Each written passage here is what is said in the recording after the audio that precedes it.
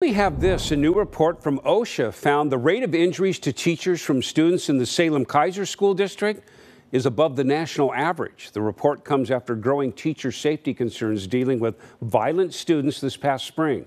Now the Salem-Keizer school district and OSHA have released ways on how to solve the problem. Recommendations include adding more behavior intervention centers for students, also adding more staff in schools like educators, counselors, and social workers. OSHA officials said in a report that more staff is needed in schools to, quote, provide students with the support and services they need, and it's expected to also protect employees from injuries.